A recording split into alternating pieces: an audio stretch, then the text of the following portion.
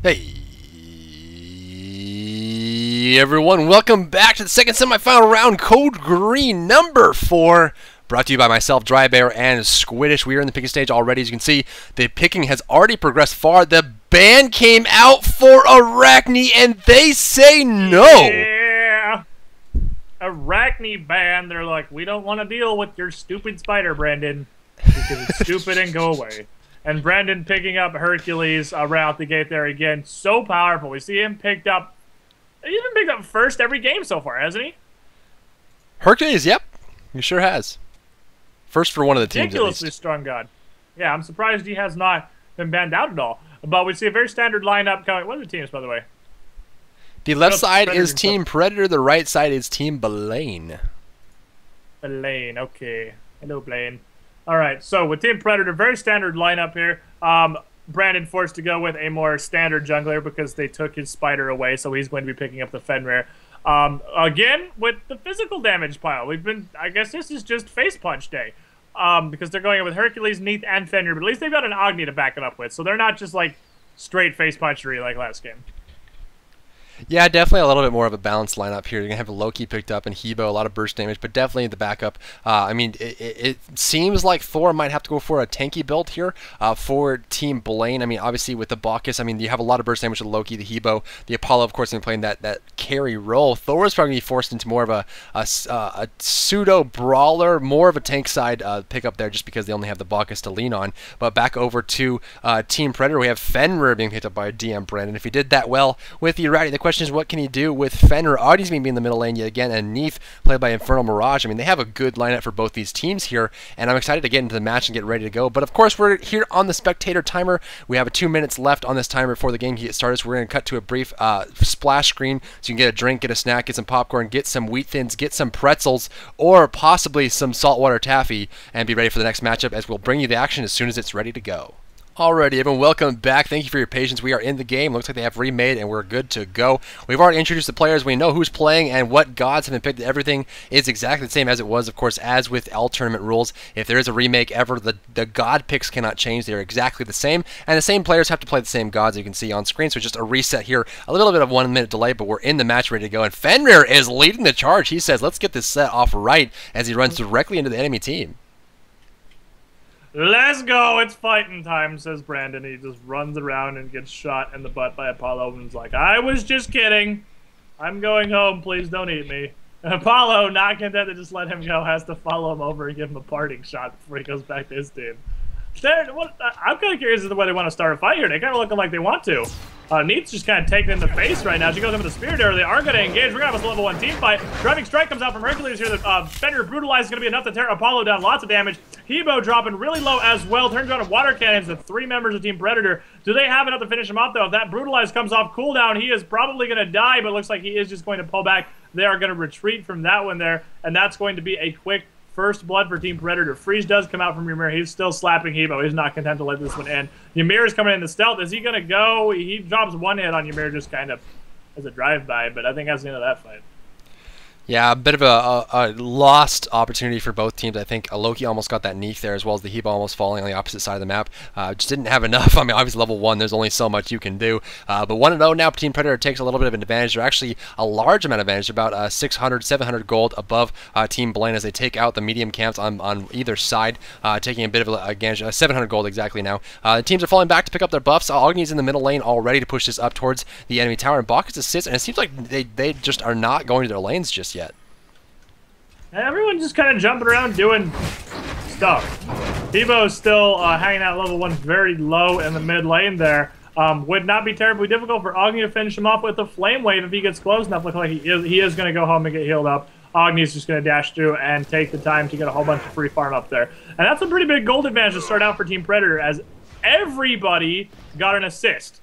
Like, I mean, obviously Herc didn't because he got the kill, but everybody else got an assist. As Fenrir comes in for a gank already. They're just going full ham here. Brutalize is going to follow Apollo as he dashes away with the moves, but it is going to be enough to get him away alive. But he's going to have to go home now, and Thor is going to get blown up wherever Thor just got blown up. They're just fighting everywhere.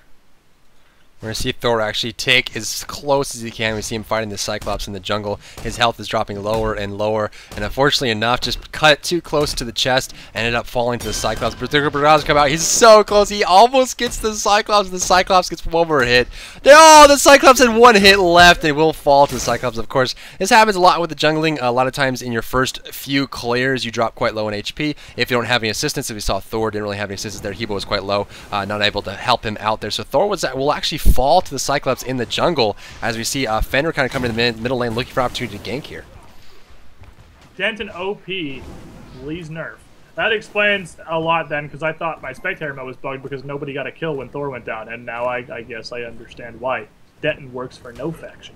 He's a freelancer. He's a free agent. He does what he pleases, what his little Cyclops heart wants. And Fenrir is going to go in here with Ymir and just already start stealing buffs out of Blain's jungle. As Apollo is going to come up and be like, "Hey, you quit that." The Fenrir's going to go in. It looks like he kind of wants to fight here, but Thor is here as well, so it's not really a good idea for him to stick around too terribly long. Bacchus rotating around as well. There are now 3 people on Fenrir's face. He's going to jump to avoid the bell stun there.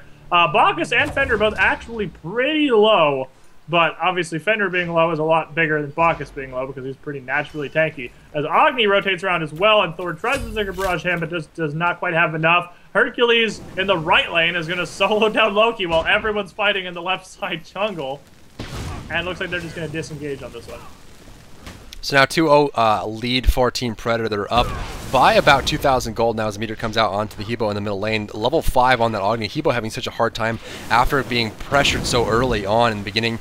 Probably, and this is one of the reasons why it's so important to head back and heal up before you go back to lane. If you have any kind of early game engagement, so you saw him go into the middle lane with very low HP and he really couldn't push out or defend himself. It looks like Agni's going to go ahead and zone Hebo out. This is a correct decision in a lot of competitive situations because now Hebo is forced to come out of tower range to get any experience at all and will end up fall to this Path of Flames in the middle lane. A free kill for Agni, as again, that's one of the reasons why you zone someone, because if they come out, you can easily kill them. So Agni's going to get a bit of a lead here right off the bat. Agni sitting at about 2,900 gold versus the Hebo, who's at 2,100, so a 700, 800 gold difference between these two players.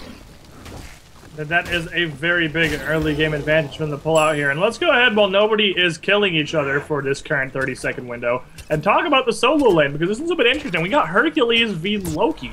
They didn't bring the typical bruiser setup to their solo lane here.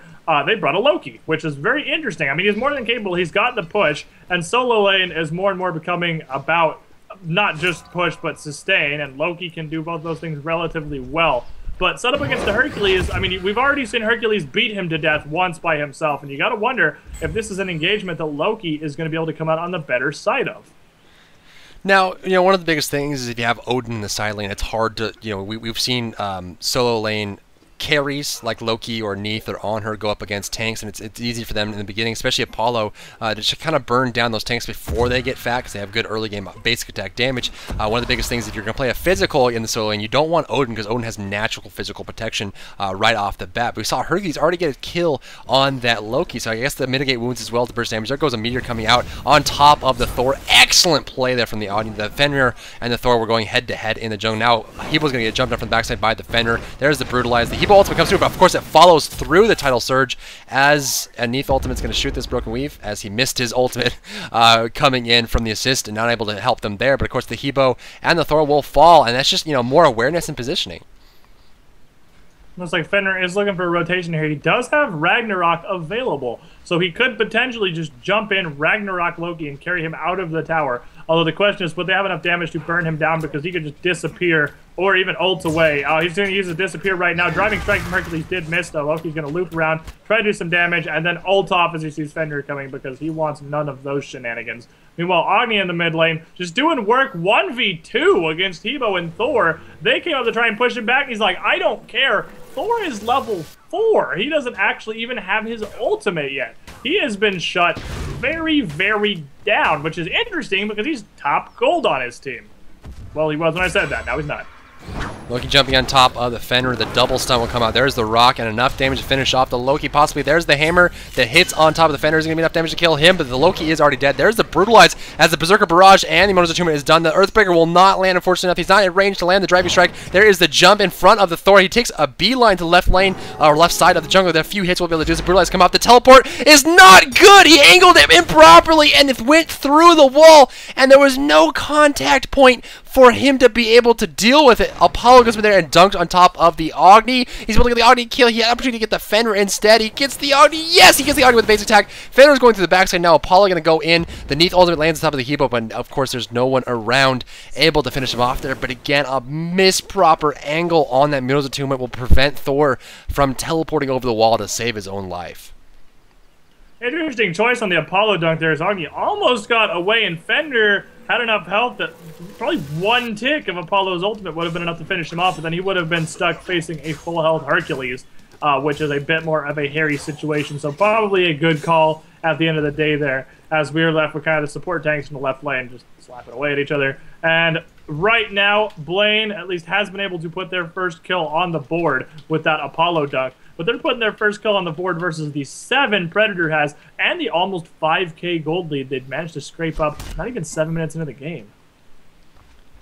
Loki heading back into the side lane to face up against the Hercules. There's not a whole lot he can do at this point. I mean, Fenrir has been ganking so often, whereas Thor, I mean, it all came down to that early game engagement in the jungle. I mean, we saw Hebo drop very low in HP, sit in the lane, and didn't have enough to get experiences up. And of course, Thor was low in HP and had to fight that Cyclops at low HP, and ended up falling to it because he's so so weakened from that. Hebo trying to get some damage on top of the Agni, now facing off against this Neath, Agni, and Fenrir combination. Fenrir coming from the back to look for opportunity to jump on top of the Hebo. The Bacchus is quite low, of course. There goes the Intoxicate, a little bit premature, unable to land at the top of the players who jump on top of him, probably waiting until the Fenrir jump. Now going up the Apollo. There's the Brutalizer doing some damage. The Serenade comes out, but the stun from the Agni and the Flame Wave, as well as the Ragnarok, will finish off the Apollo Path Flames, as well as the Neath ultimate top of the Hebo. Hebo dropping so low, and then there's Meteor landing on top of him, and the passive from the combustion will be able to finish off the Hebo. Now Berserker Barrage on top of the Fenrir. Fenrir going looking for the opportunity to finish off the Thor here. He has his ultimate. Can he go up in time? He doesn't have time to spin up, and the Agni ultimate will land on top of him, finishing him off there in a triple kill for Team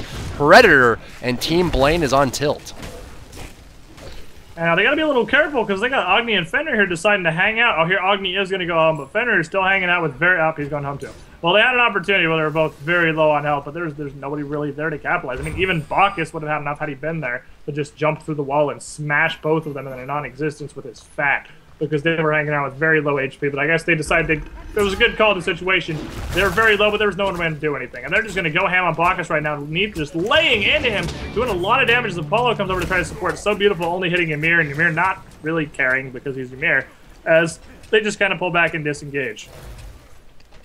Gonna head back to this tower here. We see Hebo trying to push up the middle lane. The middle tower is down. Of course, the right lane is getting pushed up by the Loki, with 3 players from Team Predator grouping up the jungle to take out both the damage buff as well as the blue buff. The damage buff will go to, most likely, the Fenrir. Fenrir actually has a movement speed buff, so did it Ymir or Hercules? Hercules picked up the damage buff, and the blue buff went to the Agni. Agni heading back in the middle lane will have that CDR buff. Fenrir again counter jungle against the enemy Thor. Thor being forced so deep into the... Oh, he gets the last hit off right before he teleports, so it's just so hard to come back when you're this far behind. Neath ultimate on top of the Apollo will finish him up before he goes up into the air. There is the Hebo doing damage to the Agni, actually doing a great chunk of damage, even though he's 4 levels behind. Fenrir looks for an opportunity to jump over the wall. It does jump over the wall. The Brutalizer will come out. No, the Ragnarok will pick him up first, bringing him backwards. Agni tries without a meter, but it's going to be enough. The Brutalizer is going to come out soon. There's the Brutalizer. No, it's not up yet. There's the last Brutalized hit. So Hebo will fall in tower range. Apollo is dead, as well as the Thor. 3 players dead thus far. Predator takes a 13-1 advantage here at the 9-minute and 40-second mark.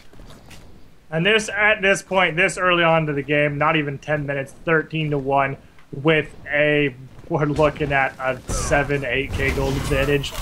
DM Brennan has gone down. I mean, that's something. That's good. That helps. Apollo is going to dunk in and see if he can clean up Agni here. They might have gotten a little bit too greedy. So I guess I'm going to hold my tongue here while I'm saying it's going to be very difficult for them to come back unless Team Predator does that and starts to get too comfortable, starts to get too greedy, starts to feel like they're an unstoppable force of destruction. They were both just sort of hanging out in Team Blain's jungle, thinking they're fat and unstoppable. And Blain's going to show them, no, you definitely aren't, and if you play like that, we will come back and win. Rock comes out from the Hercules on top of the Loki. Loki needs to be able to blink out here. He does have his ultimate available to him. Thor comes over the gank, but Hercules is so tanky at this point. Here's Apollo as well. Dutch is in with the moves. There's So Beautiful doing literally no damage to him. Bacchus is also coming over. Hercules gets a tower on the right lane by himself while the engagements are going on in the middle lane. So free gold and experience for his team. And it's going to put them a little bit back in, but 27,000 gold to 19.5. So about 7.5K difference at the 10, almost 11-minute mark for Team Predator. So Team Blain needs to start grouping up and looking for some ganks and objective opportunities. And what's interesting is Team Predator, regardless of the fact that they have mopped up all these kills, I mean, they got a big lead, but it's not as big as I would expect it to be with this with this big of a kill advantage. I guess that's just because they're spending most of their time running around killing people, and Blain is farming, which is offsetting that somewhat, I suppose. But even on top of that, they've also got 2 towers. It doesn't seem like as much of a gold lead as they should really have here. We see in the left lane, looks like they're got Bacchus kind of cut out here. Neath is going to hit the Spirit Arrow, but he's just going to jump away as Loki in the mid lane goes in on Agni, who's going to sprint away immediately and try to get out of dodge, because there are a lot of members of Team Blain bearing down on him right now, and he does not want a repeat of what just happened, because he does have a Doom Orb, and that last death definitely hurt him pulling off a bunch of his stacks. It certainly did, something they really want to avoid. And we see 2 teleports being picked up by Loki and Thor. Loki's going to go ahead and teleport. Here comes Initiation in the mid lane. Neath ultimate comes out as well. Looks like he's going to run directly into the Bacchus as the Apollo gets picked off. And a rock right on top of Bacchus. The stun lock comes out. Neath ultimate into a driving strike. Guaranteed stun into a wall and a rock. There goes the Thor dunking down on top of the Fenrir, who can easily just jump away. Jumps up and lands right down on top of the Thor. Thor taking a lot of damage here. Looks like the Earthbreak will be enough to finish off the Thor in the middle lane. And of course, the double hit from Neath hitting the Broken Weave that dropped from the Thor will finish off the Bacchus there, or the Hebo in the middle lane. That's a 4-for-0 exchange. Another person in the middle tower. Loki is still up. Apollo just respawned. The question is, can they defend this, or will they just, try to hold on to the Phoenixes and let the towers go?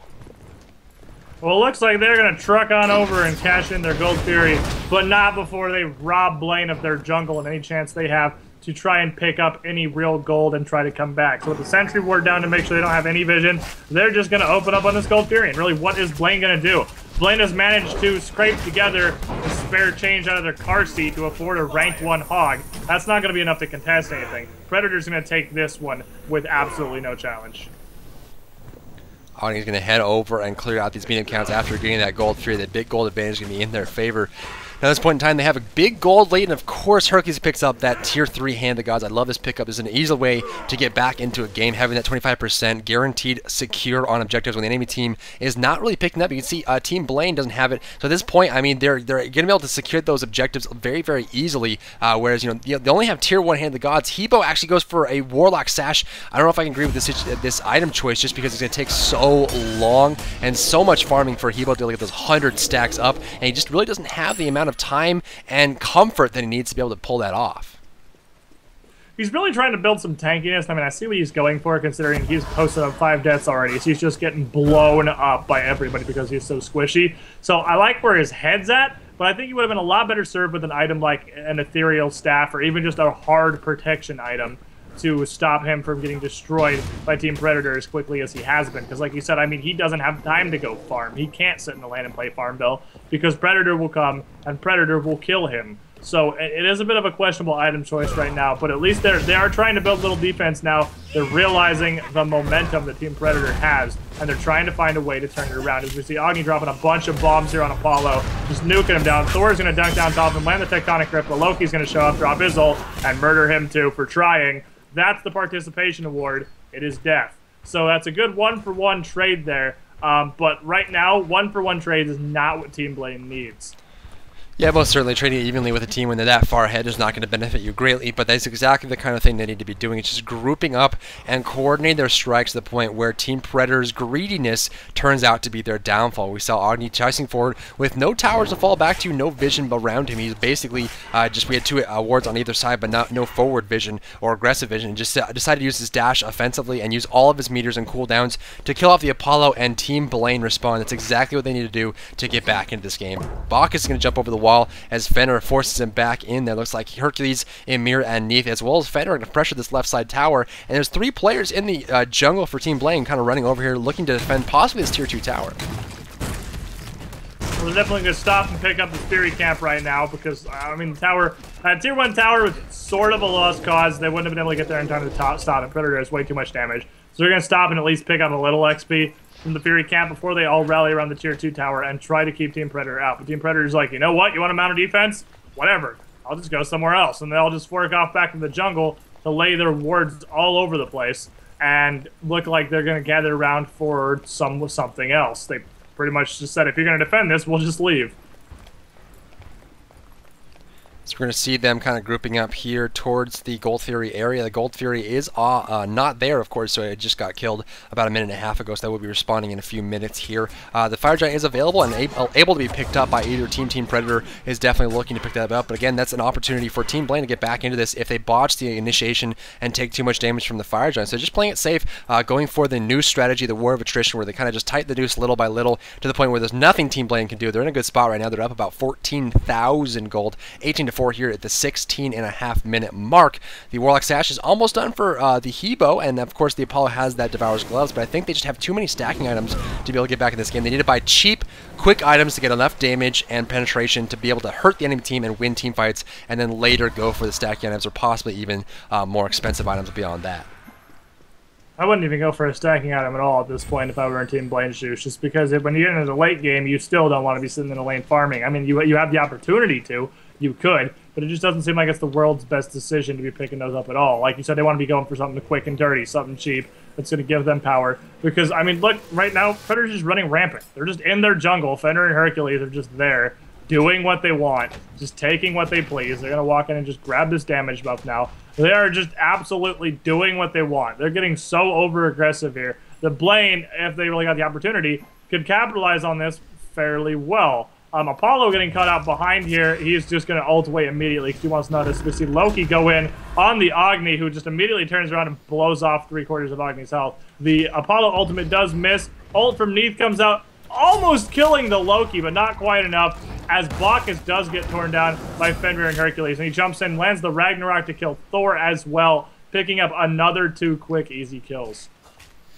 It's now 20-4 here for Team Predator. They're kind of waiting for that opportunity to push in and try for a Phoenix to try to push this further deeper into the end of the game. We have 2 towers up, tier 2 for left lane and right lane for Team Blain. And of course, all 6 towers, outer towers, are still up for Team Predator. So Team Blain really needs to just group up and just be very, very together. Honestly, they just need to group up as a horde, as a tight unit, and look for individual ganks and capitalize on greediness. As you mentioned, Squiddish, you know, they shouldn't be able to just walk into an area unprotected without vision and be able to pressure that without any punishment. As you see a Loki getting picked off there in the jungle as Team Predator picked up the Gold Fury, and Team Blain is in a really tough spot right now.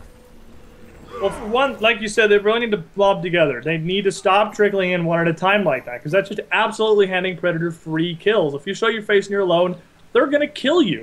I mean, that's very simple. Not even a Loki is going to be able to walk up there and get out, because he's too soft and squishy in such a frail little body. The Predator is just going to snap into a bunch of tiny pieces. And the other thing they need to do is they need to either decide a little faster whether they're going to commit or not. Because that last fight where they lost Thor and Bacchus, Thor and Bacchus, the whole team kind of scrambled around a bit when Predator looked like they were going to start initiating. They kind of were like, I don't know if we want to run, I don't know if we want to fight. So they just kind of juggled around and didn't really do one or the other, while Predator just blew up 2 people before they decided to pull out. I mean, if they're going to stick around, they need to be fighting, not just kind of trying to figure out what they're going to do.